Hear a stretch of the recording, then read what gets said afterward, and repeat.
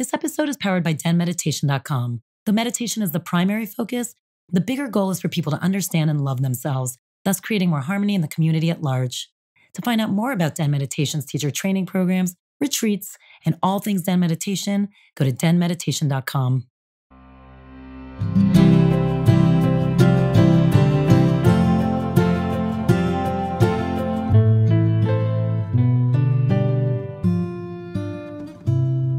Welcome back to DENtalks Podcast. Thank you so much for your patience during this break. We are here now for season 3.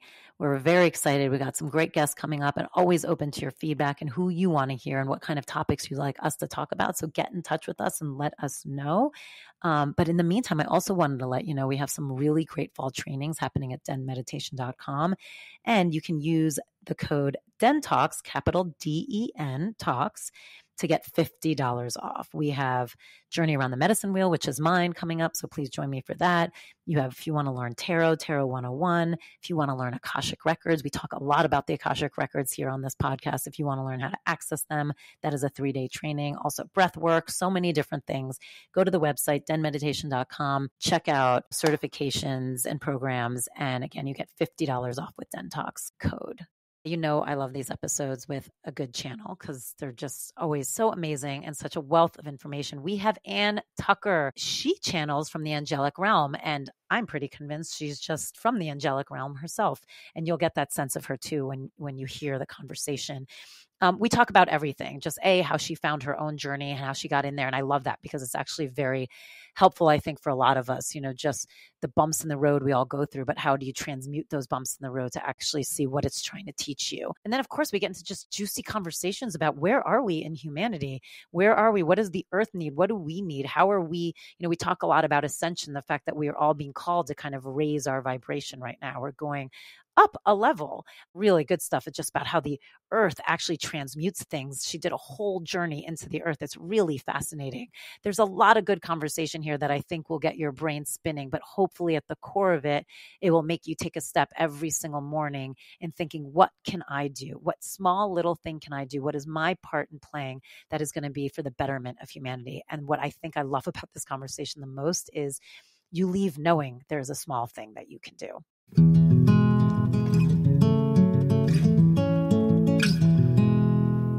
How are you? I feel like you've been channeling up a storm. Are you exhausted? Do you know, it's funny because I have been just recently I had a retreat weekend before last, and I have a retreat this weekend, and those retreats are super intensive because I'm channeling all day. The whole, so it's so at the moment, yes, I'm been very tuned in. I was going to say, how do you feel though after those? Are you fully depleted? Are you more wired? Are you more connected? Yeah. It's funny. I do, because the channeling does definitely take energy from me. It's healing and it fills me up. But at the same time, if I do too much, it does exhaust me. So I have to be careful of it. In the beginning, when I first started channeling the angels, it was very, I had to really watch what I was doing. And every time I've expanded, taken on more, there would be a period one time where I actually signed up for, I started offering these 2 different programs, and I used to do week on, week off. And then I was doing every week for a while, and I would have to sleep in between.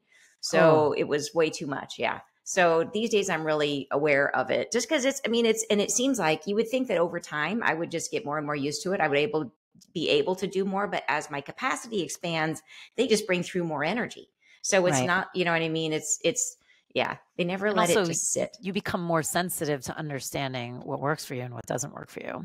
Yeah, totally. So tell me a little bit about, how did it even start for you? Or were you born channeling? No, not at all. I remember being a little kid and being in bed, going to bed at night and hearing somehow in my own head, not understanding, because I was 5, not understanding that it wasn't me, but having this awareness of thinking what am I going to do when I grow up? And somebody saying, you're going to help people live better. Huh. And as a little kid, I laughed out loud, and I'm well, I'm only 5. How do I do that? It was this aware, as a kid, I remembered very specifically. And I know now that it was a conversation with my guides, but at the time, to me, it was just me talking to whatever, you know what I mean? I was just a kid, But then as I grew older, like all of us do, I went through my process of closing down my perception, and there was things I didn't want to see. So I closed my third eye and all of that. And so it wasn't till I went through a very karmic awakening that really kind of kicked me in the rear and helped me to wake up again. And so, I think we all have those difficult experiences that help us to, to come out of our slumber. And so, but so the process of wakening up to channel was multiple steps.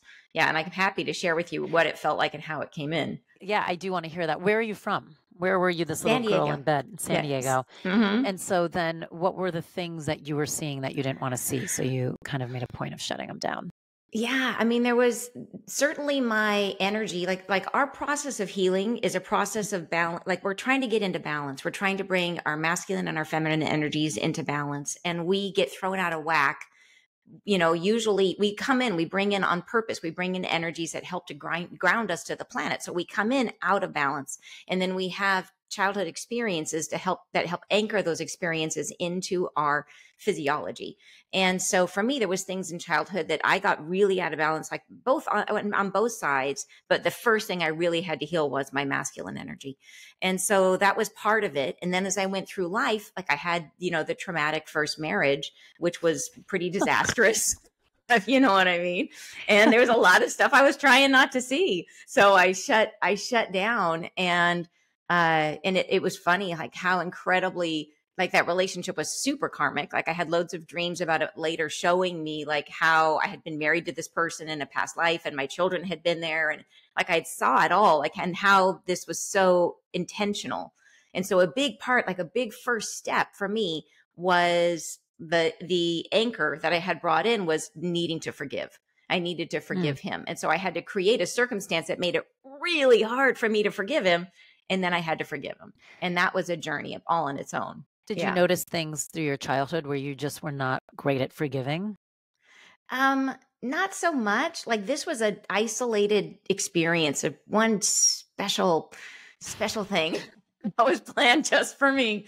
But it was childhood. Like I would say as a kid, I was super happy kid. My mom always called me sunshine. I was, very optimistic. I came in like very, like, even though I know that I grew up with, as much trauma as we all have, as a kid, I seemed sort of oblivious to it. I kind of was just happy, and if anybody had asked me like, oh, did you have a hard childhood? I would have been like, no, I was super happy. And it wasn't until I started excavating my wounds and seeing all this stuff come up that I realized, wait a minute, there's all this stuff that was under the surface that had me, coming to conclusions about myself. All these places where we put in all of our blocks and limitations, things where we say, okay, I have to behave in this way in order to be loved and accepted. So what were some of yours? Like, what were some of your, the hardest and things that you looked at yourself in a certain way? Yeah, I think that for me, like codependence was definitely an issue. The feeling that I had to manage my environment in order to find love and acceptance, that I had to, to try to create harmony around me, that I had to change me in order to be more acceptable. I had to be like, I didn't want to disturb anybody. I didn't want to ask for too much. I didn't want to make things hard for others because, there was that underlying fear of not being wanted. And I think that's, we all have that, some flavor of that, and for me, it was that. So it was then having to unlearn that, having to unlearn the instinct to read another person's emotions and then try to manage the environment to try to make them happy. Do you know what I mean? What's so interesting is I'm assuming if you're someone who channels and you were hearing this stuff since you were a kid, you're just naturally can read someone's emotions very easily. 100%. So it's harder to like train yourself because if you have it in the beginning, of course you don't realize that you're not supposed to do anything to make it better because you're a kid. Yeah, that's exactly right. Right. It gets so ingrained in you because you hear and feel their emotions probably before most people would. Yeah. And it's so funny. I got rewarded for it as a kid too. Like it was my instinct to come into a space and I would immediately tune into the everyone. And I would feel those people who were feeling out of place or feeling not included. I know, And it's so so, do you tricky. know what I'm talking about? It's And so so tricky then because I that's would, a beautiful yeah, quality too. yeah, Like, oh I mean, it's yeah, a beautiful thing to make people feel comfortable, but there's always that hmm fine line. yeah, yeah. hmm So So, you and were it was, rewarded. Yeah. yeah. And it would be that thing like, oh, she's so diplomatic and she's so inclusive and all these nice things. But it was also, it was the positive expression of a negative self-belief. Yeah. Yes. And so then I'm assuming you took that into your marriage. Oh, 100%. Yeah. And then if I got married twice, I'm becoming like very worldly. I'm collecting my marriages. But You and everyone else. two is good. I'm good with that. But in any case, they were both very karmic. And the first one was not so much, that wound came into play in my second marriage. The first marriage was really all about forgiveness. And that was a big one. And I think forgiveness is something we really have a hard time with, because I think we think that it is something that we're going to that somebody's going to say something that's going to make us feel better, that there's going to be an apology that somehow fills that void, and there's not. No. And yeah. And the thing I finally realized was that what it requires is acknowledgement, is that I had to acknowledge to myself that it was true. And that's, you talk about what I was trying not to see, shutting down the third eye, is I had to come to the place. Because I think there's a part of us that when we get here, we think, when we're on the other side, you would never imagine that somebody would do something so hurtful to you. Right. And then when you get here and it happens, you just can't, there's some part of you that just cannot wrap your head around it. You cannot accept that because your head is new at that point. Yeah. Right? Yeah. I mean, it's like from the other side, you're your highest self, and so is every other energetic being around you. Yeah. And so then also you get plummeted, and within seconds you realize, oh, we have a lot of choices here, and you can choose to act like a total dick. Exactly. Lack of better words. Yeah. Yeah. And that was, like at this point, the place I finally got to was the understanding, okay, the person that's going to fill that void in me is me, by acknowledging everything that happened, that it was as true and my feelings were as true, that it was all, that I could validate it internally and accept it and say, yeah, I felt this way. This all happened. It was even worse than I imagined, right? To make it as bad as it actually happened. Yeah, this has really happened. Not to make him bad, but to make my experience bad, because the bigger I made him, the worse it got. It was like, no. And then I came to a place of understanding that anytime anybody comes here, nobody wants to be the schmuck. Nobody wants to come in and be the bad guy.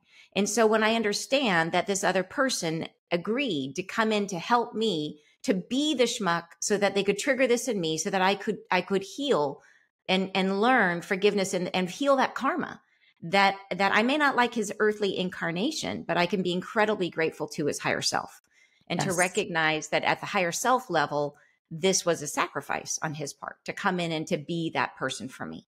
And so I got to a place of forgiveness through those two main pieces. One was really coming to the place of acknowledging and telling myself, yes, it was true, and getting to that place of accepting that. And then the second piece of it was understanding the role that he played was actually an incredible blessing, because it is what woke me up, that it took me out of really a deep slumber. I know I tell people sometimes when they have those incredibly tough relationships, I'm like, look, in some ways you can be really like, thankful to that person, because not only are they like holding on to the agreement you agreed to, they're doing it really well. Right. I mean, they heard you. But it is true. It's so hard. I mean, I've heard you talk a lot about, which I fully agree with, this idea of, losing judgment.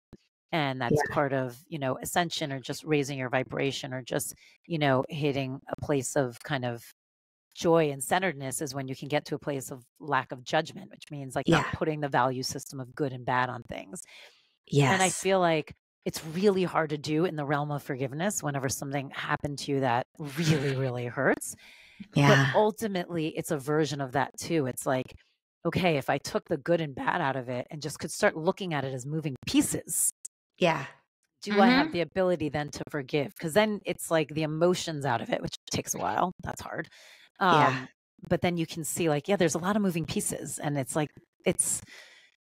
everyone's here to do something. And sometimes, you can't control someone else's behavior, because we have no clue exactly what that journey is about either. Yeah. Yeah. Super true. And I think the idea of moving pieces, I think of understanding all the different components of what you're feeling. I think what makes forgiveness so hard is our resistance to it, our resistance to having had that experience. And so it locks us into this pattern of pushing against the feeling of what it is that we don't want to have had it. Yeah. And so we fight it. And so that's why I think the acceptance is so hard. And it's a profound level of acceptance. It's a getting into a place of telling your inner self, of having a dialogue with that inner self and being the witness to your own inner catastrophe and playing in that role for yourself. And think that is, and I think what we spend a lot of our time doing, what we struggle with is that we are trying desperately for it not to be true. Yes. Like if I just think hard enough, maybe it'll all change. Yeah, exactly. Exactly. Or if I fight it, that's what we kind of is the fight or flight. Either we stuff it down or we combat it, right? We keep looking for that same circumstance in the world and we keep fighting it and fighting it and fighting it. And that's us trying desperately not to have it be true. May I ask what you were doing as far as a day to day during this time of life? Like, did you have a job? Were you a stay at home mom? What was your? Yeah, yeah. So my background was corporate. I worked at Microsoft and I was I worked on putting together these their agreements for their largest customers. And then when I left that, I had children and left that, and I was in this period of in between where I was home with the kids. I was flipping houses is what I was doing. I was building houses. I did a bunch of different things in that time, trying stuff I could do when I could be home with the kids. But at the time of the ending of the marriage, I was at that point home with the children. And then after that, I went back into the corporate world. Yeah. And so then walk me through. So that marriage is done. You're Yeah. you're as, there's nothing channely about you at this point. Right. Yeah. I mean, I knew I was psychic. Like I knew, but I didn't know how to access it. It was one of those things that would be like, oh, look at that cool psychic thing that just happened. But I How did couldn't you know you make were it happen. psychic? Like what were the things? I think it was just an awareness. Like my birth dad was like into astrology and into palm reading when I was a kid. So I kind of had a little bit of an inkling that this stuff was out there. I remember when Shirley MacLaine's show came on TV and I wanted to watch it so badly. And like my mom was like, nah, that's just junk. You don't want to watch Garbage. that stuff. Yeah, I know you can see that. But there was a book I read that had one of Roald Dahl's book that had books that had the story of Henry Sugar, which was about a guy who could see, he went to like India and learned how to see through without his eyes. And so I had a few inklings of what this was. And I just felt this inner conviction that, yeah, that's me. And I didn't know why. I just felt that. And then there would be all the random things. It'd be like, I'd be putting my keys in the door and a voice would say, you're going to drop your keys. And then I would drop the keys. And it would be stuff like that all the time. So you hear. I is that do how it always now. was for you? I do now. Like I will have, it's literally like it's very, very obviously not me, but it rarely comes in as words. Once in a while, it comes in as like the booming voice in the room, but that's rare.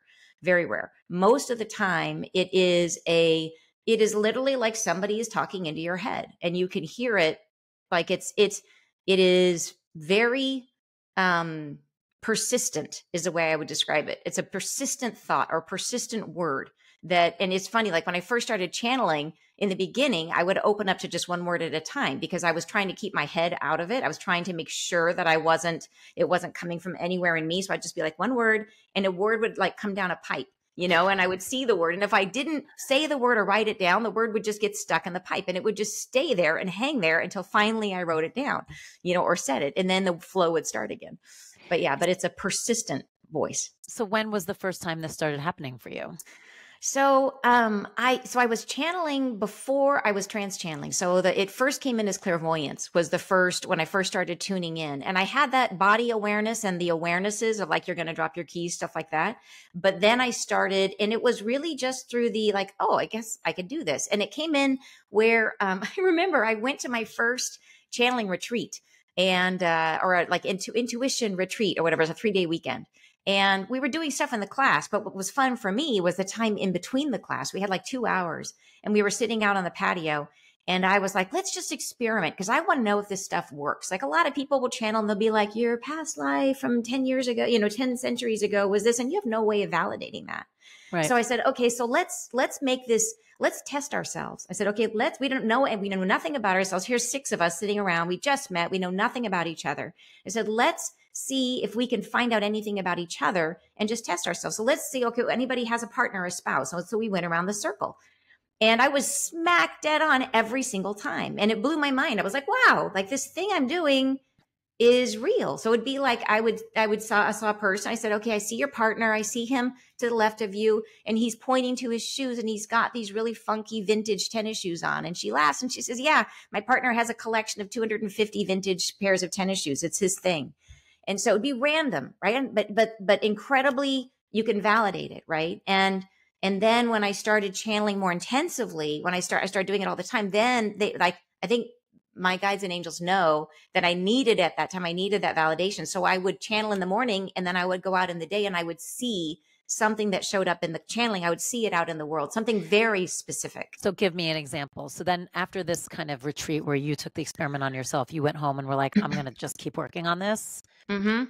Yeah. And it happened very quickly that people started showing up at my door for healing. It would be like, okay, people started with friends wanting me to do healing on them. I knew that I knew, like, I was working on my dreams. I knew from my dreams that I was a hands-on healer, that I was a psychic healer.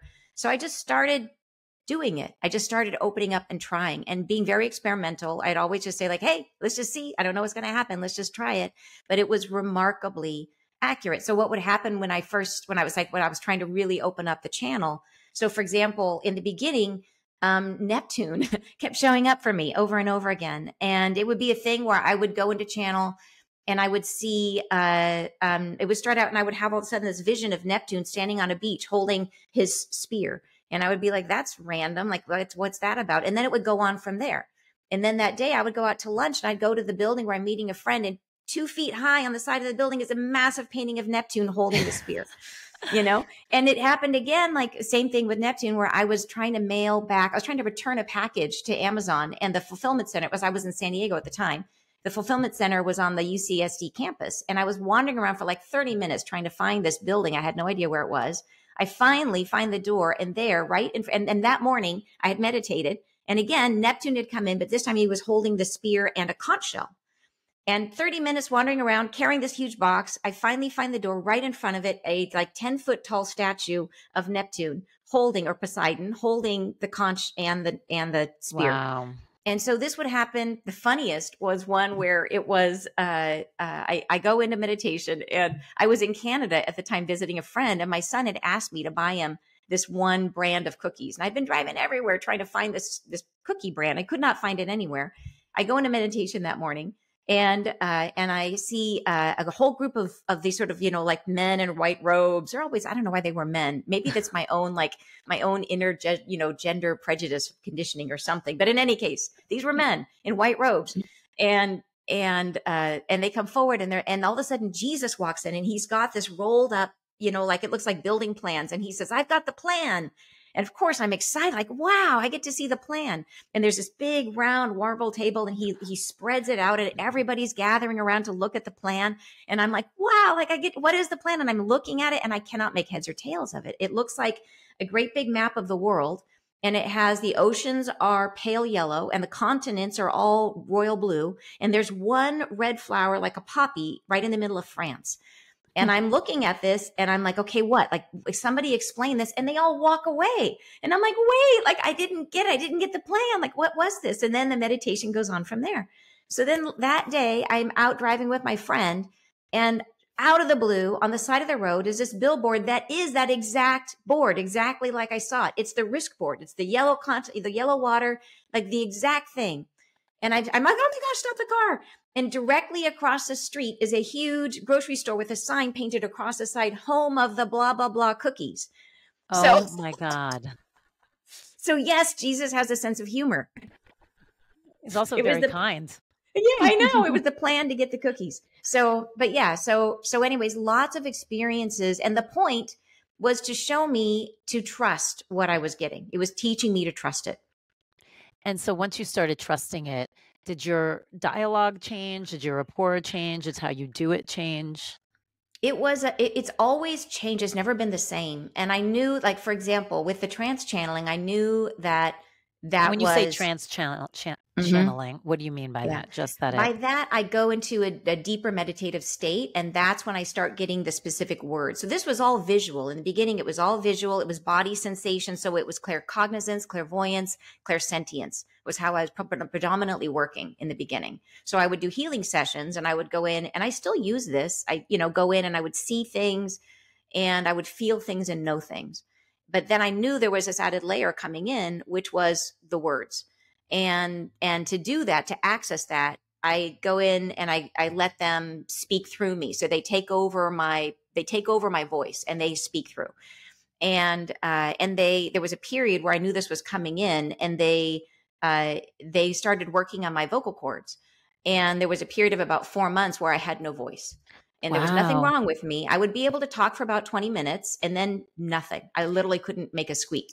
And did you know this was happening? I mean, what made you be like, yes, I got to start figuring out how to go into a deeper trance so I can have this other connection?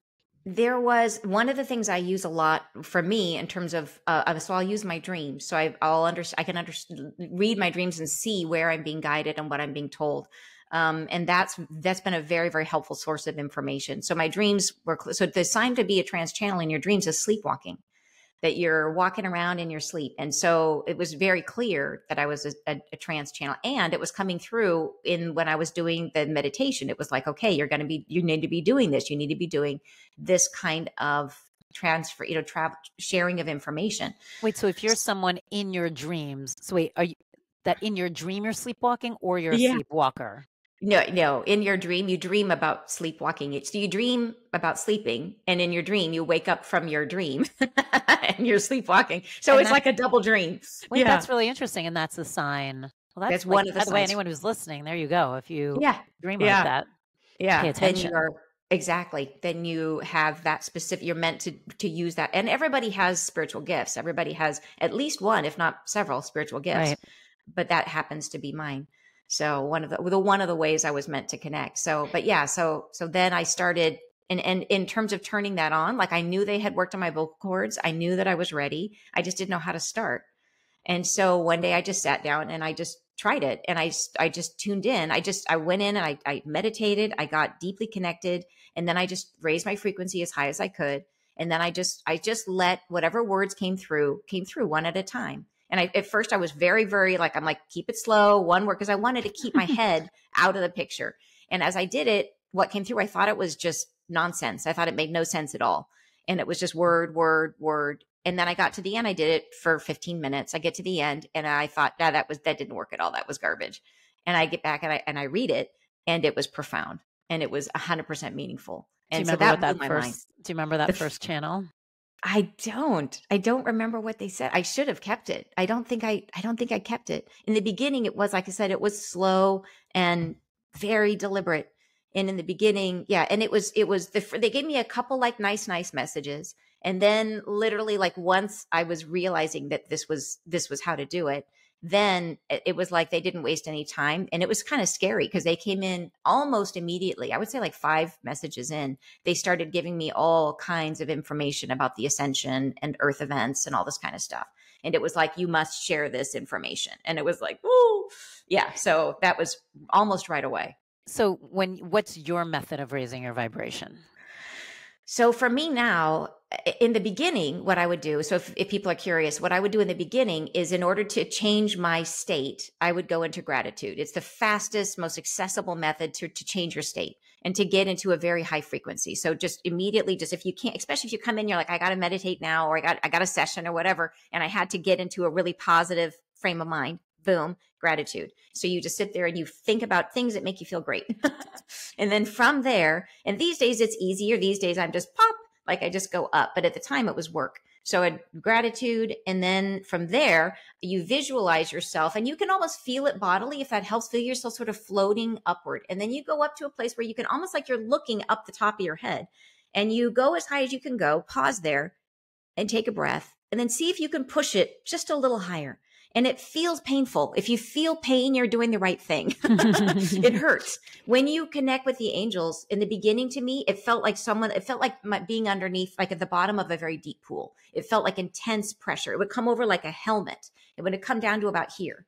And it would literally be like putting on a physical helmet, and it was squeezy and uncomfortable. And these days it's not. These days it's just like a gentle pressure right on my crown. It's no problem at all. But in the beginning, for sure, until I adjusted, it was definitely painful. So as you're trying to raise your awareness, go into that to the just below the place where it starts to push and squeeze and feel uncomfortable. And then just see if you can ease into that a little higher. That's huge. Thank you. I'm sure you're going to see everyone at home being like,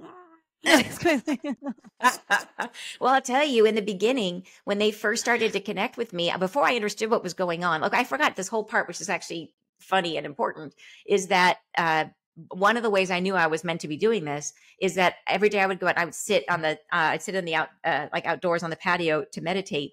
And then one day I go in to meditate, and all of a sudden, and I was doing a lot of healing at the time, like working as a healer, but my guides would always come in through the rear. They'd come in through my back.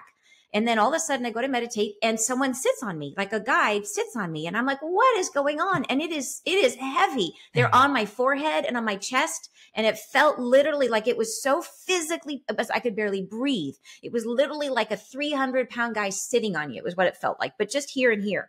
And like, I couldn't breathe. And I just sat there. I'm like, what are you guys doing? Like, I thought, well, you're trying to come in. I assumed they were trying to come into my body. I'm like, come in the back. Like, what do you guys just come in already? Like, why squish me? Like, I could not make heads or tails of it. And this went on for about 6 months. The minute I would go in to meditate, boom, pressure. And it was 6 months. And I would just sit there and try to breathe for 30 minutes or whatever, nothing. And then that would be it. And I couldn't figure it out until finally it dawned on me that they weren't trying to come in. They were trying to lift me up. And that what I was feeling was the G-forces of that, the shift in my own frequencies, that my angels were trying to guide me to go up towards them. And so then I finally got it. One day I stopped. I literally just allowed myself to be lifted. And then boom, I was like shooting straight up. And then I was there and I could see all of them. I'm like, oh my gosh, wow, this is so great. Okay, let's talk. And I'm listening, and it's crickets, like nothing happened.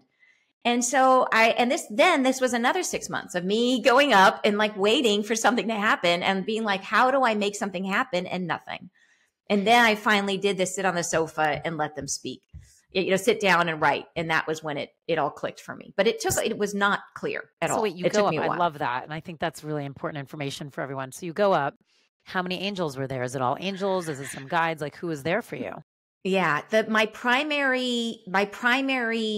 people that I channel from the angelic realm. And I say people, but angels they've given us a whole bunch of information that they aren't like people at all, that they are like an essence, that angels are, and they're deeply intertwined with us, that we have that essence inside of us, that they are an aspect of source, of the divine. And so are we. We are different. They are the light of the divine, and we have his creative spark. So it's very different. But they are like us, and they're intertwined with us, and they're an essence. And we think of them as archangels and these different personalities or different qualities. And each of those is like they can embody. So say you call Archangel Gabriel, one of my favorites, you can call that particular essence, and it can like even congeal into form. And you can be like, that's him, that's my guy, right? Or you can call people who see angels, like, yes, it's real. Like they can personify. But it's almost like that energy is all around us, and it just congeals into form and then dissipates. And it's everywhere all at once. Like angels, the angelic essence is in everything, everywhere, all at once. Yeah. Do people have specific, is everyone assigned an angel or two angels? What do they say to you about that? Yeah, there's absolutely a guardian angel. And that guardian angel, people think of the guardian angel as standing behind them, but it's much more intertwined with you. So it comes in, but it's not, it can never be separated from you, because it's almost like it's part of your body. So your guardian angel, yes, and has personality and all that kind of stuff. Like you can speak to your guardian angel and communicate with them. So absolutely everyone has a guardian angel. And then in terms of who has what guides, very likely that there are angels among your guides. And those angels are incredibly helpful. They help in different ways than other types of guides. So I work predominantly with the angels, and I work with, so there's different schools of angels. There are those angels that are tied, those aspects of the angelic realm that are tied to the earth world, to this realm. And then there are those that are not. And so it's helpful for me that I can work with both, because the angels that are part of the earth school have to live by earth rules. and they have a lot of limitations around what they can do. And the angels that come from off earth don't. So there's a lot of healing that I can do that it gives me the access to do more depth of healing than I could if I was working with the earth school angels, which I work with both. And what is without sounding crass, like what's the point of an earth school angel then? Like why do they have to come in this form? What's the reason for that? Why be limited to, so for free will is a big one, is that we come for a very specific purpose, which is we embody that spark of the divine. And the goal is for us to express that spark, to see what that spark does in this particular context that we are in, and to understand, and through that process to learn and to see ourselves more clearly, and then to share that information back to the universe and to the divine. And so the concept of free will is essential. We have to be within this karmic construct. We deliberately create situations for ourselves that mirror back to us the unpleasantness that's inside of us, right? Everything starts with us. And so the angels abide by a very specific set of rules. For example, they can't help us unless we specifically ask. And so there's a lot of things around that limit the scope of what they do. So I'd say the earth school angels, and it's madly important. It's incredibly huge. One of the biggest things they do is give us a glimmer of hope. Is that when people are down and they have it, like humans have a like the thing that humans tend to do is we get very stuck in seeing things in a particular way. And it's like we have our head down and the answers to what we need could be literally right in front of us, but we are filled with so many no's and so much disbelief. And we get so sucked into the daily stuff of our life that we just don't look, we don't see it. So there could be all of this help right there. And what angels do is like they breathe in a breath of like, they wake us up for a second. And they breathe in that little glimmer of hope of like, wait a minute, have you ever had that where you've just felt like so crushed and so down? And for whatever reason, out of the blue, you almost feel like, wait a minute, there's something possible. There is an answer that I could reach for. And it's almost like hard to hold on to. It's like right there, you just kind of reach, and that's an angel. And that's what they do for us. And they do that all the time. And angels on the earth school frequently work through other people, where just when you're at your lowest, where somebody shows up and does something amazing for you, or just they give you hope. Mm-hmm. And so it is an incredibly important way of steering us back onto our path.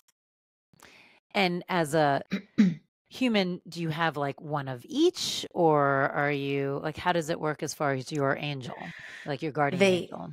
Yeah. Well, you have most people will only ever encounter earth school angels. The ones that are not part of the earth school don't typically hang out here. Like it's not, that's kind of the point. Like the ones that are here are earth angels.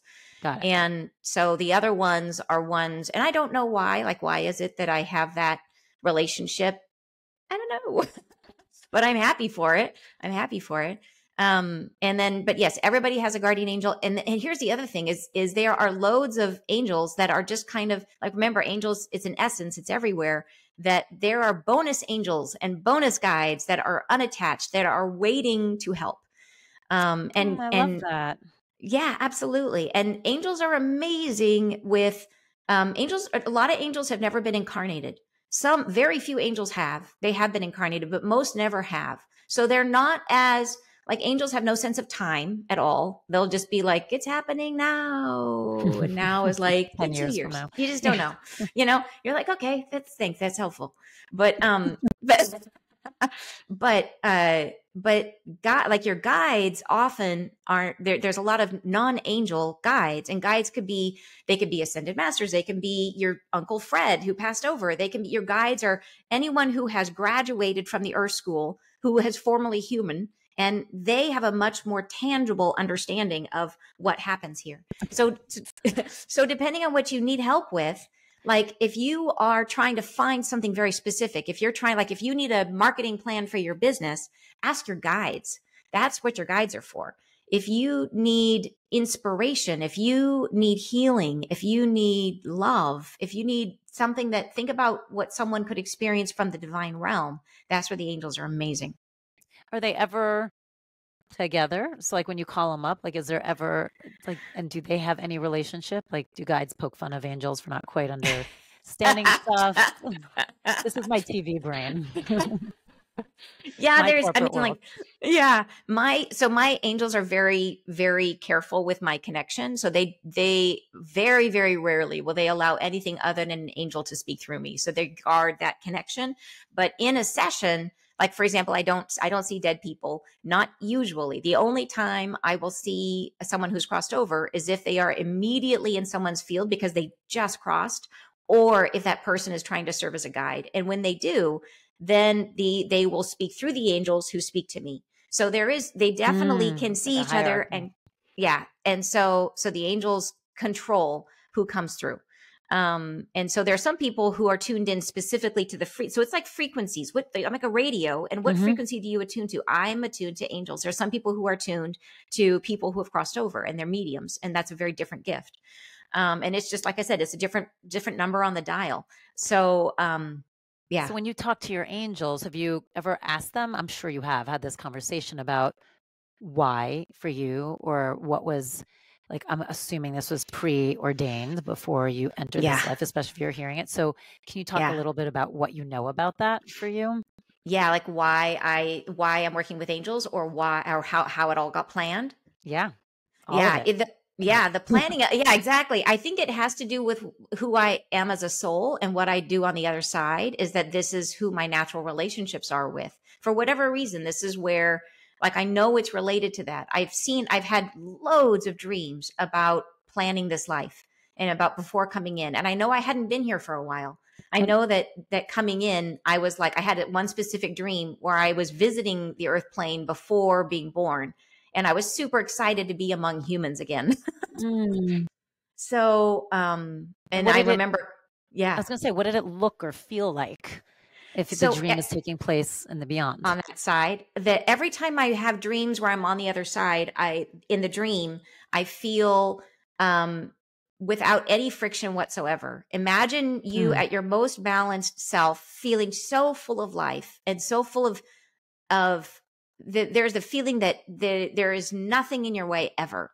Like you're completely free and full of energy. And I guess that's the best way to describe it. You feel empowered, isn't even, because empowerment, any word that we have to describe it carries with it an opposite.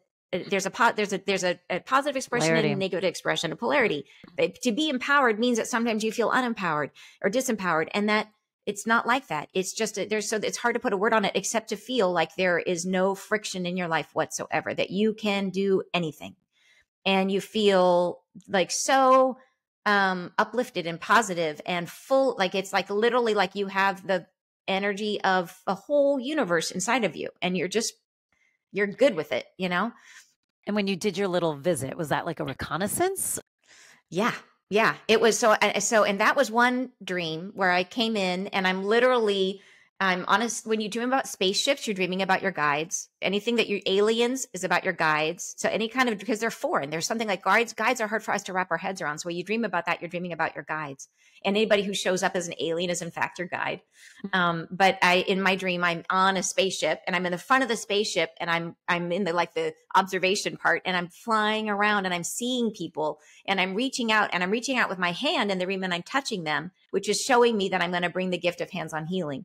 As I came, and I did, not because I'm meant to be a hands-on healer, but it was an important part of my healing journey. It helped me to regulate my own masculine energy to use that gift.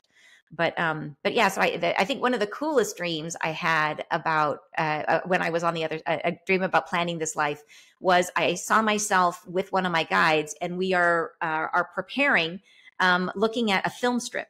And we're looking at a particular scene, and it's like frame by frame, we're playing the same scene over and over and over again, trying to make sure that it turns out exactly the way it needs to turn out. So we're talking about it, and we try it one way. And then in the dream, I jump into the scene and I act it out. And then I jump back out, and we talk, and we, is this like, how did it turn out? What do you think? Should we change something? And then we say, okay, let's try it this way. And then I jump back in, and we act it out. And the feeling in the dream was we did this over and over and over, rehearsing. And I think this is how we plan the most important meetings in our life, the most important experiences of our life. How do you know when you meet your soulmate? How do you know that you're going to run into them and you're going to say the right thing and you're not going to put your foot in your mouth? It's because you've rehearsed that meeting 50 billion times so that it is so wired into you that you can't mess it up. Do you remember what the scene was? They didn't show me. It was more like an understanding of this is how it works. The point of the dream was, this is how this works. Do you feel like just in your body that scene has taken place yet? Like I think in that particular dream, like I said, I don't think they were showing me the planning of a particular scene. I think it was more that they were showing me that this is the ins and outs. The ins and outs. That basically I think it was a reassurance to say, you can't mess this up. Is what it was. It was saying, look, there are certain things that yes, we have free will and we have free choice within limits. And that there's going to be a certain number of karmic experiences that are going to come your way that you are prepared for. And you can't mess it up. So you were saying that you feel like you hadn't been here for quite a while. Yeah. Given a lot of times between lifetimes.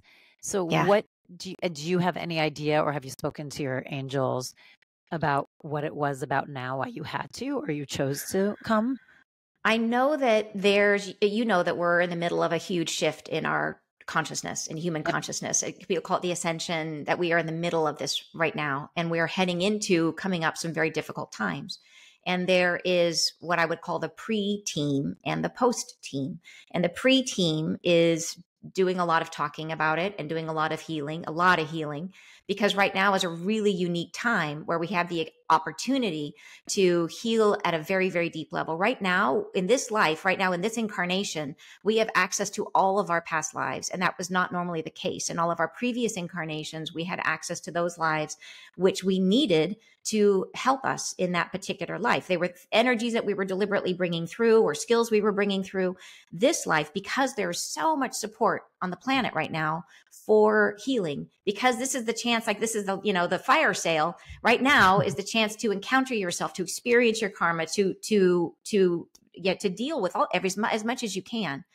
So because of that, there's an enormous number of healers who have come to the planet trying to help out. So that's the pre-team is trying, and they're going to be super busy. A lot of them will be super busy in the post-team as well. But certainly that is a lot of the activity that's been happening.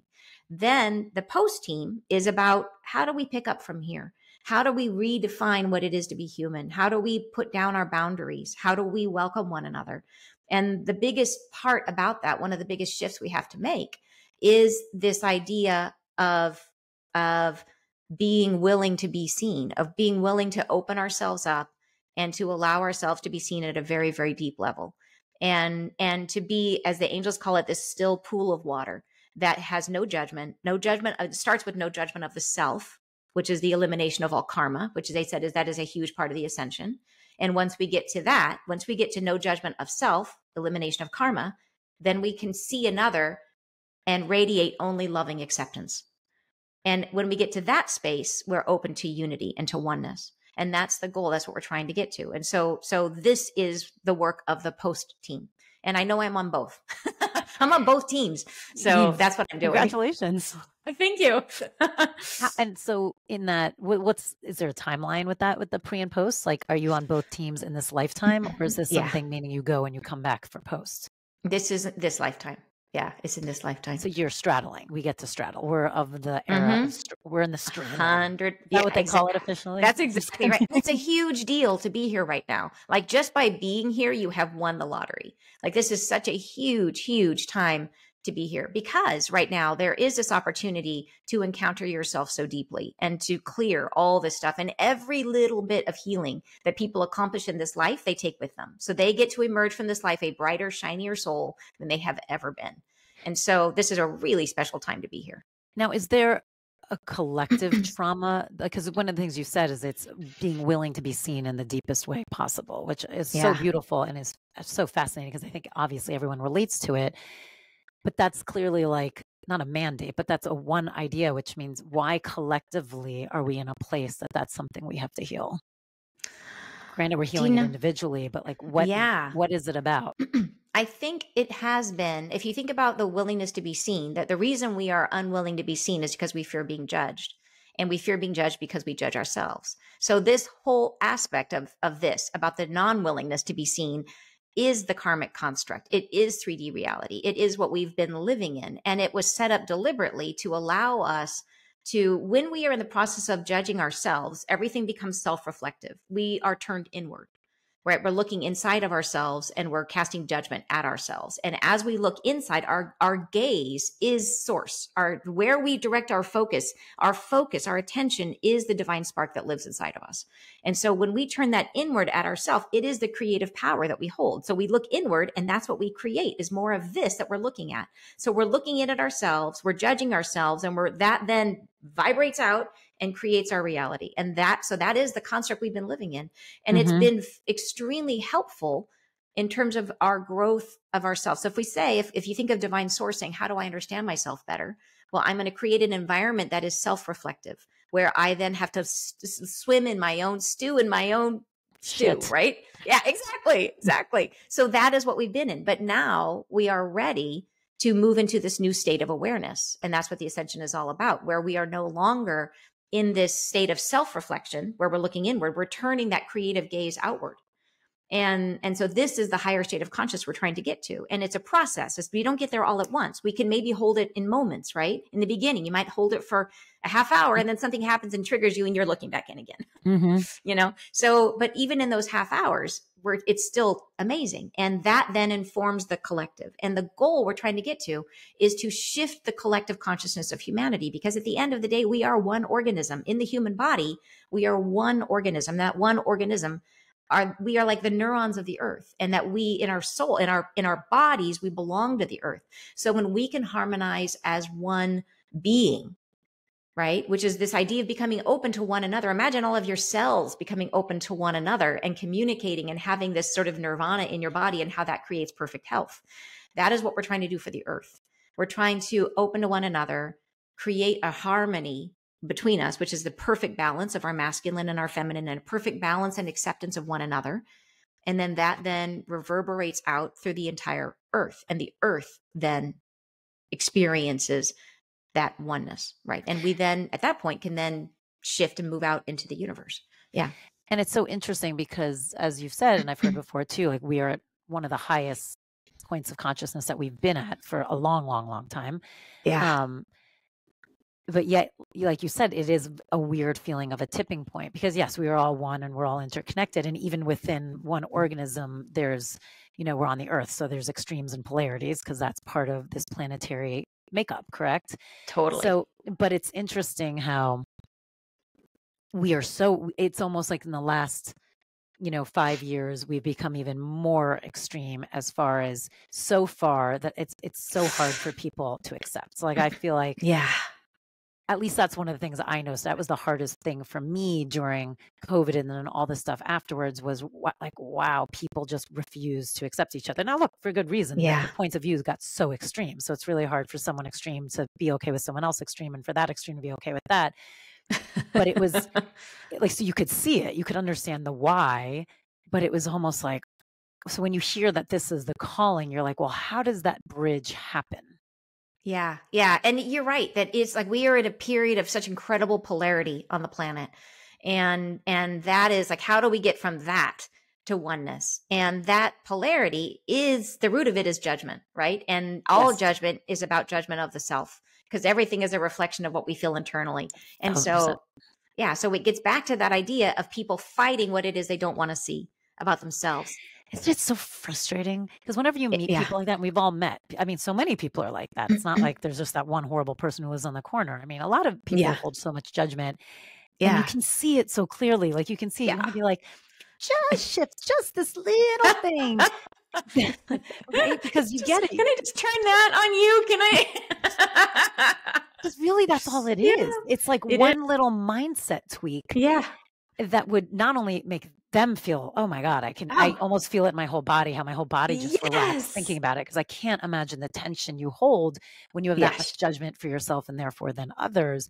But you're like, God, just that little tweak, not only will you personally just feel so much better, right? That the energy from what you're saying that will then be pushed out is and magnified is so big. And it's Yes. just like a tiny little thing, but it's so far away for most It people. is. It is. And you know what I think?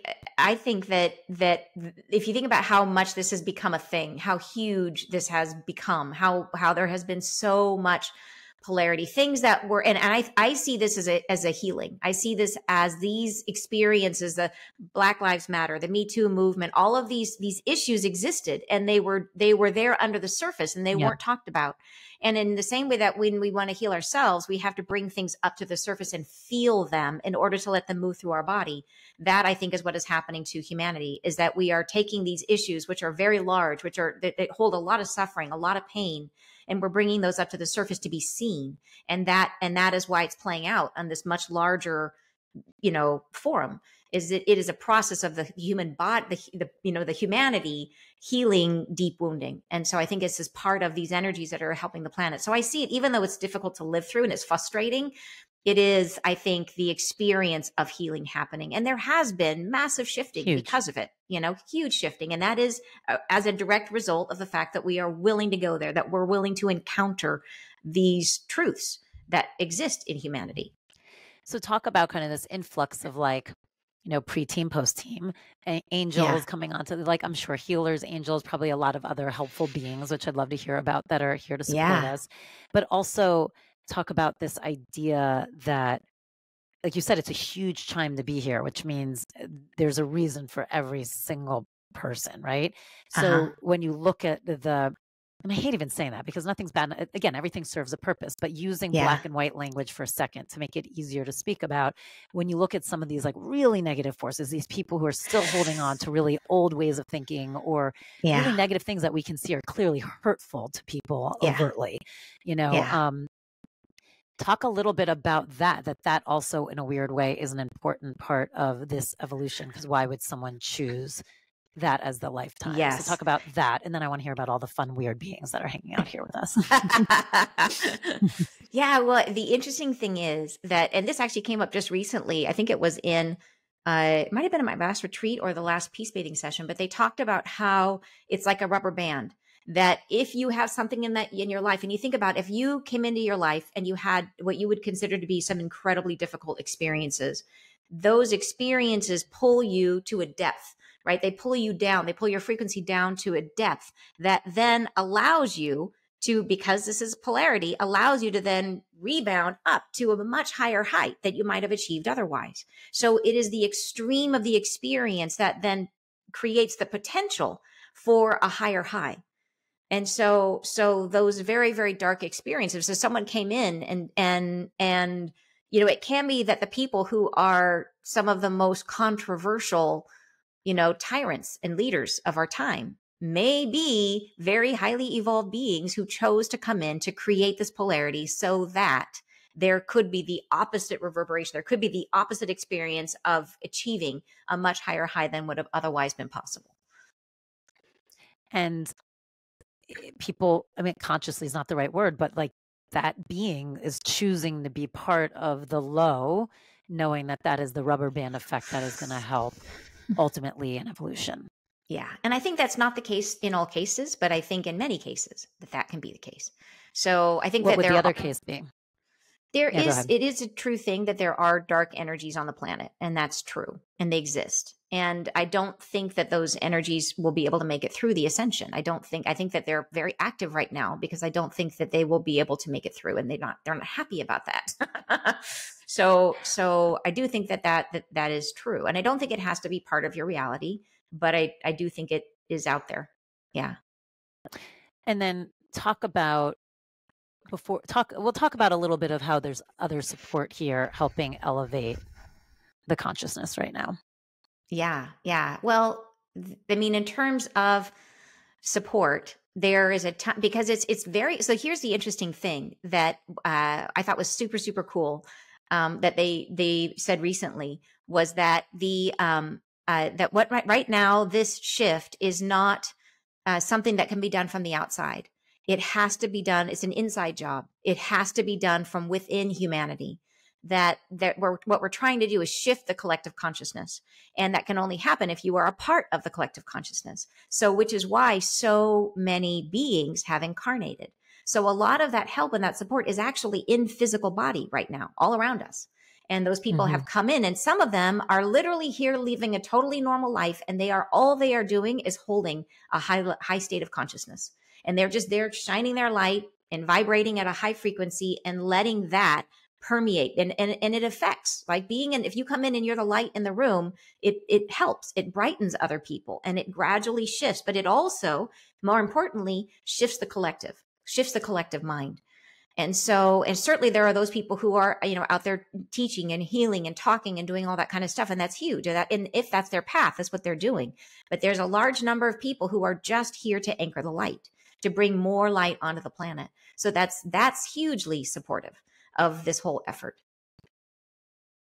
If there's one thing that the angels say that if every single person did this every day, that would speed up what we need to do here. I think it is to allow. Is that so often out of our fear, we attempt to control, and we feel safer when we're controlling, but all that does is constrict. It constricts our field. It constricts our experience. When we control, we are locked in old paradigms of what we know, and we're not open to seeing what's changing all around us. And that's going to be one of the biggest things with this ascension. Is it will be required of us to step out of what we know and to be open and to let go of everything that we have, the way that things have been. We have to let go of it. And so allowing means understanding that even though loss is incredibly scary for humans, that letting go of things that we've known and the patterns of how do you succeed in the world, and that, there's all this like stuff that we've planned on, and those plans may need to change. And so how do you step into a space of letting go without fear and moving into a space of allowing? And it's challenging for humans, very challenging. But that would be the one thing, if we could embody the state of being in flow and allowing and trusting that you're going to be guided. And the crazy thing is about spirit is that what we want is we want them to show us the path, and then we'll let go. We want to be like, great, I'll let go as soon as I see that there was somewhere to go, and it doesn't work that way. As soon as I know it's okay, I'll let go. As soon as I know it's okay, I'll let go. And they say, as long as you're holding on, you are in the old frequency and you can't shift. And so we can't have it our way. We have to be the ones that take the risk, because it is us that are the creative force. So if we are holding on to what was, we are de facto unable to hold the new vibration. We have to be willing to step into the lurch and to let go of what is, and to be in faith and trust, and to allow what's coming to move through us. And if we do, then we're carried and we're supported. But if we're still grabbing on as tight as we can to the way things were, there's nothing they can do for us, right? We have to be willing to allow. So yeah, that I think is the biggest thing, the hardest thing, because it is leaping off a cliff, and people don't like to do that. And talk about, like, this might be a weird question, but like, how do people know when it's their time to leap off a cliff? Meaning, like, it's not that you have to just jump tomorrow and say, I don't care about anything, because some of the stuff you might be on the right path. You might be doing some things that are correct. Yeah. How do people know when they're holding on too tight and when they're supposed to be letting go? Think about everybody who is in a circumstance, a job, a relationship, any structure in your life where you're saying, well, I'm really unhappy here, but I need to fix this thing, whatever it is. I need to take care of my children. I need to have an income. I need to have whatever it is. I can't leave because I don't know how I'm going to support myself. I don't know I don't know where I'm going to live. Whatever it is that you're saying, this is why I cannot leave. That's it right there. And that is the thing. And what the angels would say is that it will not work until you leave. And you have to be the one that's willing to jump into the lurch. And that you may be sitting there waiting and praying and praying and praying for help. And your angels are all around you saying, please let us help you. But you are the one that has to let go and has to take the plunge. And it doesn't mean that it will be immediately better. It means that you'll go through 2 years of trying to figure it out, but you will always be okay. And that's what I say when people freak out or worry about, like, gosh, I don't know what's going to happen to me. I would say all of your life, you are still here, which means you have always had your basic needs met. If you are still alive today, it means that you have always been held. You've always been provided for. You've always had whatever you need to keep you alive. May not have been great, but you're still alive. And so you still will be alive. You will still be supported. And it will take a little while for you to adjust and for you to be able to hold the new frequency. But then it comes, and then your life just gets so much better from there. So it is, look into your life and see, is there anything that you're holding on to because you feel it's safety related, that you feel like you have to, that you don't want to be there, but you feel like you don't have another choice? And I would say you do. You just don't like the choice right now because it looks scary. And then this may be redundant, but talk about what they would say specifically about then how to process fear. Yeah. And fear is definitely difficult. And I'd say that understanding one of the most important things about fear is we get fear because we process it as something that I have to do. So if I was to tell you that tomorrow, actually, let's say in 2 hours, an asteroid is going to hit the planet.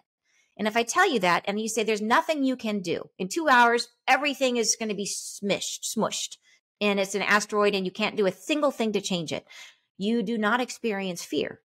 What you experience is a sense of sadness, right? A sense of loss maybe, but not fear.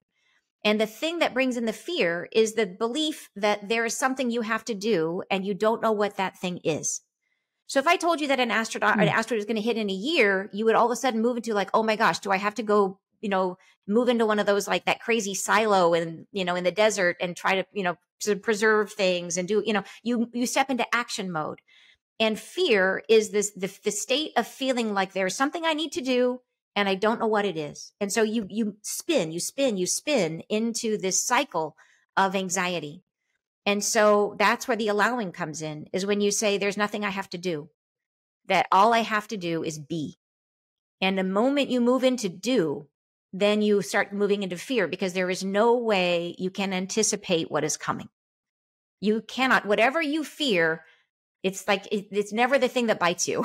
Whatever you fear, it's never the thing you end up having to deal with. You cannot anticipate. Otherwise, life would be so boring if you knew everything, right? You can't anticipate it. So all of your preparation, all of your worry is for nothing.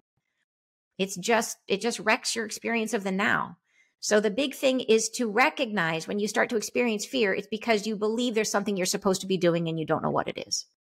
And to release that and say, nope, there's nothing I can do. I am going to what they want us to do is invest in your life now as though everything's going to be all right, because your energy will pull you through. They want you to be, you are creative. Your gaze, your attention is creative.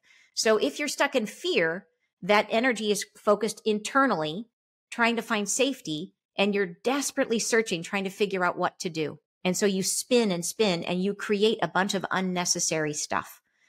Instead, if you focus on what it is you want to create and you invest in that, and you invest in your life as if it is going to continue on in a beautiful way, that is the energy that's going to pull you through whatever crisis comes your way. And it might turn out differently than you expect, right? But it's the energy that moves on. It will transform into something you didn't anticipate and might be way, way cooler than you originally intended. I mean, that's so interesting, because so many things that are coming in too are like how so many structures are going to change, so much is going to shift, which I know puts a lot of fear in people, because you automatically go to doomsday, which it doesn't always have to be, because we don't know what it looks like. Right. But we automatically go to doomsday. So it's interesting from that message. It feels more like, no, don't project to that point. Put your energy, like you said, as if everything's going to be okay, right? And watch how it unfolds. Exactly. Like you may fear, like the angels, the people who listen to a lot of the messages I've shared, there are in and among those messages some heavy ones about stuff that's coming, and they've been very specific. And a lot of the stuff they said have already come true. They talked very specifically about some of these, including bank failures and including supply chain problems and all this stuff way before they happened. So, and some of their stuff, people can hear that and they can feel fear sometimes. And that's certainly not the intention. The intention is to make us aware so that if and when these things happen, we aren't caught flat-footed. So you may look at that and say, okay, there's all this stuff on the horizon. That means I should just stop what I'm doing and just start stocking up on beans and rice. And that's not the idea. The idea is to stay in a state of harmony internally, to try to hold that balance. and to then invest in your life as if, because we don't know how it's going to transform. The one thing that will stay the same is your energy and what you're projecting. And so it will take whatever comes your way and it will turn it into what you need. And it will look different, most likely. But that's the biggest thing you can do, is to continue to create. So even if you think things are going to be different, keep working on that book, keep working on that relationship, keep investing in your children, keep saving for college for your kids, like do all the things as if things will be the same, knowing that they might not, and allow and understand that this is just an energy. You investing in your kids' college fund is an energy, and money is just energy. And you are putting money towards the future of your children.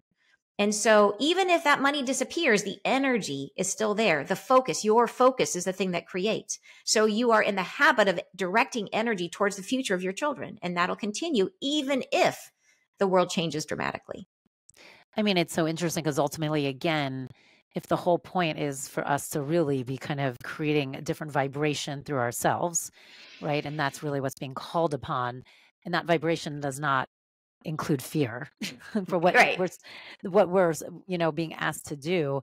It is really interesting with some of that information that is probably for those who are like willing to help, all of a sudden they're almost backtracked into a fear-based place.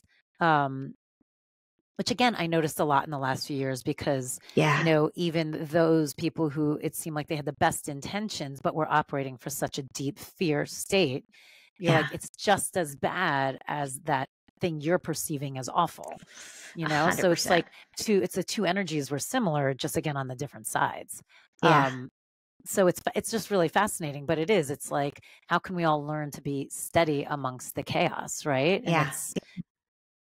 And what do they talk about as far as speed, like depending on what we as in this human incarnation choose to do, how much does that affect speed or severity or of what transpires? Of what's transpires. I mean, I think if we were magically able to find that button we were talking about in everybody's head and remove all the judgment, then it would be like, awesome, we're done. We don't have to have any of this stuff happen. But there is a piece of it that this is about the earth. And it is the earth. The earth is transitioning to a higher state of frequency. And we are the neurons of the earth. So we are her thoughts. And we have a lot of negative thoughts. And just like we can't shift our own vibration without eliminating a lot of negative thoughts, a lot of those negative thoughts have to change. They have to shift one way or another. So can we affect it? The more that and that's part of the reason for the pre-team, right? The pre-team and the post-team. The pre-team is here to try to heal as much as we can.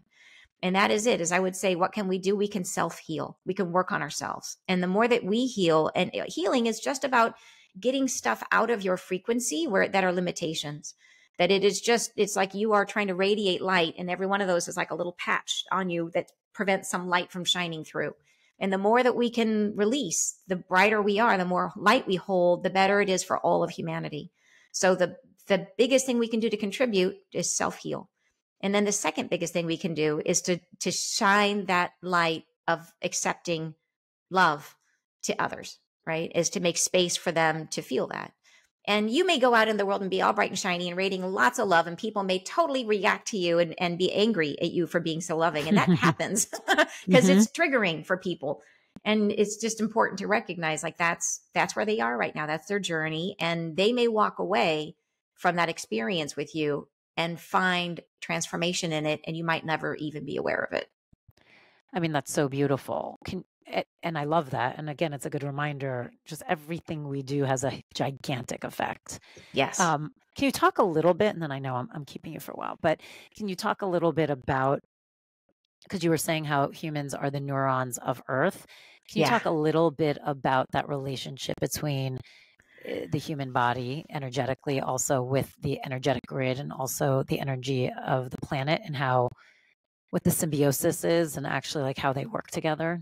Yeah, this is so interesting. This actually came up in the retreat I had last weekend. The angels spoke and gave us an experience of the earth. They brought us, it was amazing. Oh my gosh, it was amazing. It's nothing, the earth is nothing like what I thought. It was mind blowing. That I think just being humans, we always personify the earth. We think of her as a she and as feminine and having a voice, and you be able to talk to her and stuff like that. And that's not the case. Like Yes, it's female. please. The earth is female. Is a female energy, a feminine energy, I should say. But the thing that was so shocking to me is that the earth doesn't, because like we put everything into the context of humans with mouths and eyes and senses and things like that. And the earth doesn't have a mouth, doesn't have eyes. It's not built like that. The way the earth has a conversation is through digestion, is by drawing. And it was this idea that it understands us by what it absorbs from us. So it takes us into itself and pulls us apart the same way like a child, like a curious kid might take apart a radio to understand how it works.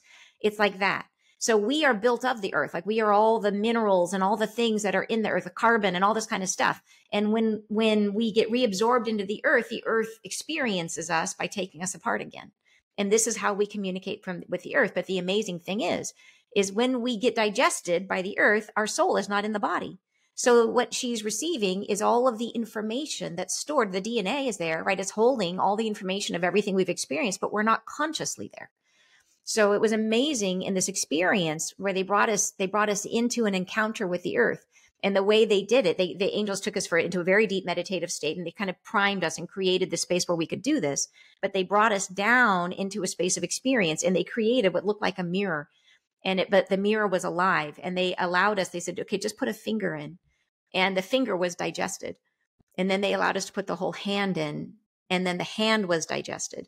And we had the experience, and they were kind of easing us into it so we wouldn't freak out and allow our hand to be digested by the earth and to have this conversation on her terms with her words. It was amazing. And then so go ahead. No, go ahead. Keep going. And then I'll ask. Go ahead. They eventually worked us up to the state where we were allowed our whole selves to be digested. And then we became one with her, and we were able to experience, and it was this connection to everything. And we went through the experience of being the water and going through the trees and the grass and the wind. And I mean, it was just mind blowing, absolutely mind blowing. Yeah. Is this digestion, like, again, putting it on linear terms, which I know nothing is linear, but for our brains, is this digestion something that's happening constantly?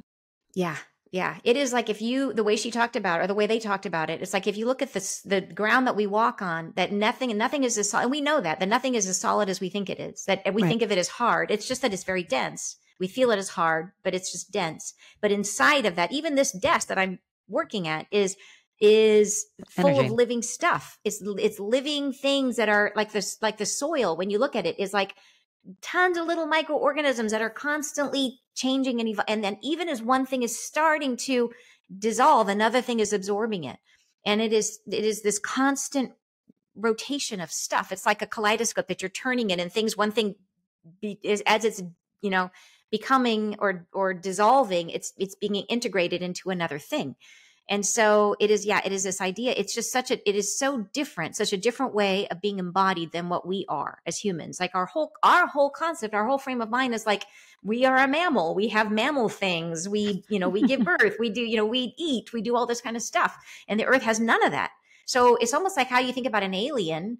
Like you think, well, how is the alien's going to evolve to survive in its environment? It might have a totally different way of communicating. All of that is true about the earth. That the earth has a nervous system, it has all these things, but it's not like ours. Yeah. And so, when we're, let's say, letting go of fear, letting go of, healing ourselves. Yeah. And, sometimes what is said, so I'm curious after this, that sometimes what is said is that, when you let go and you're letting go of the energy, it actually gets sucked into the earth and transmuted. And then she knows how to change it to bring it into the winds or the waters or whatever. Is that what you feel like was confirmed? Yeah, I do. And that part wasn't necessarily addressed in that experience, but I do know that we talked about polarity and everything being polarized, and that humans are polarized, that we have a positive charge. We're like a battery, positive charge at the top, negative charge at the bottom, that as we express those negative emotions, we let them down through our negative charge. It grounds into the earth. And that is great for her. It's great for us. It is like that fertilizer. So it goes in and mulch, and she can then transform it and turn it into new things. So she takes that negative charge and she then transforms it. Yeah. But then let's discuss. I'm curious, and I know you're probably like, I gotta go. No, I'm good. I'm good. The negative, when it's negative and not being flowed or whatever, flowing through you to be released. Yeah. So now it's just negative within the body. That's the stuff that's hurting her. Is there any intimation at all from the angels of like what the difference is if it's all energy? Like how when we release it to her, is it the mulch that's like that actually helps things go versus when it's just within us and is like basically the neurons that are hard for her? Yeah. And I think the difference is emotions versus thoughts. That our thoughts are things, our thoughts are creative. And that if we are the neurons of the earth, we are creating a lot of negative thoughts versus our emotions, which are like the language of the universe, right? That those are like foodstuffs. Thoughts are creative. Thoughts are, and so that's a very different type of a thing. And I think that's what needs to shift because she is trying to shift to a higher level of consciousness. So she needs to release and it certainly does she want to, like the what has happened on our world in terms of all the war and all the suffering and all the difficulty. Like she is trying to move past that as well. And am I correct in saying there was kind of an agreement that she would hold that space for a while? Like it's almost like she knew, or everyone knew, like there was a period of time she had to kind of hold the space of all that negativity, knowing there was going to be wars, knowing it was going to be difficult. But like that time is like transpired, which is why this is all happening now. Or am I getting too woo-woo and weird? That's never too woo-woo for me, just so you know. There's no limits to the woo that I accept. But I don't know. It's a good question. There's no question. I don't actually know. I'd have to ask. So I'm not sure if she had like what her current, whether she was a willing participant in all the difficulty or if this was just part of her stages of growth. I really don't know. Yeah, it's a good question. And then, okay, good. Let me know if you ask. And then and then as she is like ready to step up, which one, and I've asked this question before, but which one kind of affects the other? Is it she as a planet? Is it just part of her evolution? It's time, like she's ready to grow and like we have to match it. Like which one affects the other? Which one's coming up first, I guess? Yeah. What the angels have said is that this is her show and that we are taking advantage of it. We're riding on her coattails, but this is predominantly started by her, that this is her time to evolve, to shift, and that we are living on her. So if we want to stay, we got to play along. And if we don't, and that's a big thing they've said is that we have a choice, that not every human has to ascend. And for some people, it's all the choices made at the higher self level. And that some souls will feel like they are better served by staying within a karmic 3D construct, that within that construct, you are forced to encounter yourself, that it is a school of the most grueling nature, the one where you can't avoid it. And there are some people that are going to say, you know what, I still have a lot of growth that I can do inside of that construct. So they're going to choose to stay in a 3D construct, which means that they cannot reincarnate here. And that some of those souls will stay on the earth for the length of their natural lifetime. It's just they won't be able to come back. And so for the others who at the higher self level will no longer be 3D. Exactly. That they won't be able to pursue what it is, the experience they want to have. And so for those souls, there's another place being created, another 3D experience, another school, another earth school, basically, where they will get to go. And they will be able to continue to stay within their karmic pattern and to have that experience for as long as they want to have it so that they can continue to learn and evolve. And then there are other souls who feel like, nope, I'm ready. This is good. I'm ready to move into this other state of consciousness. And they will stay in this particular experience of Earth. Have they given you a sense of like numbers, like percentages? They're angels.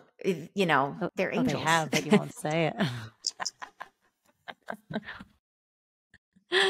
It's going to be, we're headed for some difficult times and it's not easy to talk about. And I talked about a lot of it. I mean, you've listened to some of my stuff and I've talked about a lot of it, and there's difficult times coming. And the one thing that the angels have said is that there is no soul that is going to be left behind, that there's no single soul that will ever be overlooked, that everyone is cared for, that anybody who leaves us during this process is doing so by choice. And that not at the conscious human level, but at the higher self level, and that it will be of service to them, and that every single one will be taken care of. And so, but yeah, I do think we will experience loss. I am sure of it, that we will experience loss. And that's hard. Loss is hard. And what they have said is to not deny the sadness, like to recognize that it's painful, right? To recognize the loss, but also to not wish for what was, to be willing to be in that state of allowing and to try our best to move into what's coming, because we are headed to something amazing for humanity. Like we're trying to get to a place where there isn't the same degree of suffering on this planet. And I think that's something everybody wants. And then this kind of has nothing to do with what we were talking about, but the loss brought it up. Have they talked about, flurry is not the right word, but you'll understand what I'm saying, this kind of rise in suicide, especially of the younger generation? Oh my gosh. You know what? They haven't talked about it. Is that connected? Yeah, to all of it? It is a great question. I don't know. They haven't talked about that specifically. Like, and there's suicide, there's violence, there's all these sort of mass killings that are happening like crazy, like one a day in the US. It used to be there would be one and it would be on the news for weeks. My daughter called it the poly crisis. Like it's just, and the word, unprecedented is like, it's just, everybody's so tired of that word because everything is unprecedented. And we are the frogs in the pot. And what I would say is that that it's boiling and the temperature is going up and up. And, news events that before would have captured people's attention for weeks, now they're replaced. It's massive catastrophic earthquake where gazillions of people are dead, and 2 days later we're talking about something else. And it's just, it is, I think it is the intensity of the energy. Everything is energy. Every one of those occurrences is an energy, and the energies are turning up, turning up, turning up. And we are on a path, and it's not an easy path. And it is like to recognize that. The thing I always say is that whenever you start to worry or to fear, is not only do we recognize fear comes from that state of being where you think there's something you're supposed to do and you don't know what it is. But the place I like to come back to is to draw your awareness back to your four walls, to wherever you are right now, and to stop moving it out into the world and looking for where all the difficulty is, to move it back to where you are right in that moment, to look around you and to recognize you're okay. And that what they show is that if you can stay in that space of loving acceptance, you will be fine. Like to move your awareness back, to call it back in, and to recognize that everything that's around you right now, de facto, because of the fact that you are listening to this, it means that you have access to resources, you have access to power. It means you are okay in whatever way, maybe not perfect, but okay. And so that's where we need to bring our awareness back to. And they've said repeatedly that yes, there are they've talked about a lot of very difficult things. But the other thing they say is that not everything happens everywhere.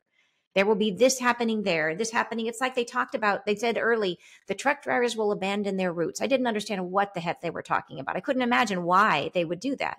And then we have the situation that happened in Canada, and we have the situations that happened at the freight terminals here in the US, where it was like the truck drivers, but there was not enough truck drivers. And in the UK, they were down 100,000 truck drivers because of Brexit.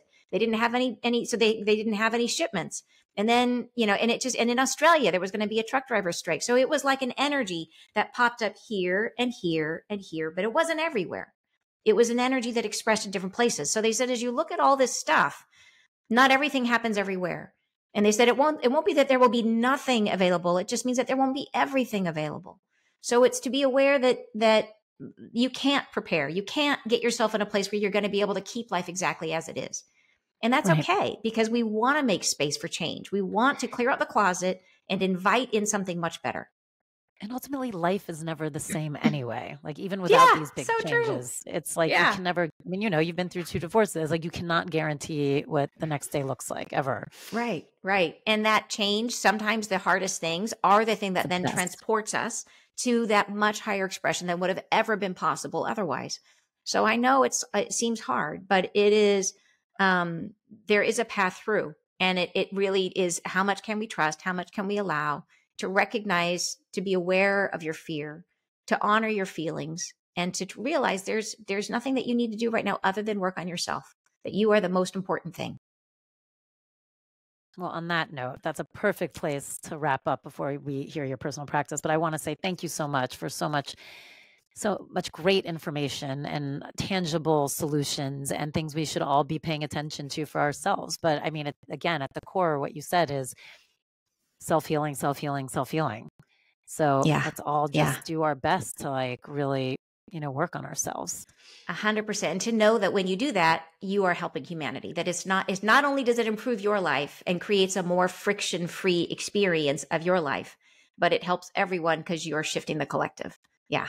100%. It's like buy one, get the second one free. It is. Which, yeah, that's it's exactly a 2 for 1 sale. The best kind of 2 for 1. Yes. This was a delight. I so appreciate you. Thank you so much. I really appreciate it. Thank you very much.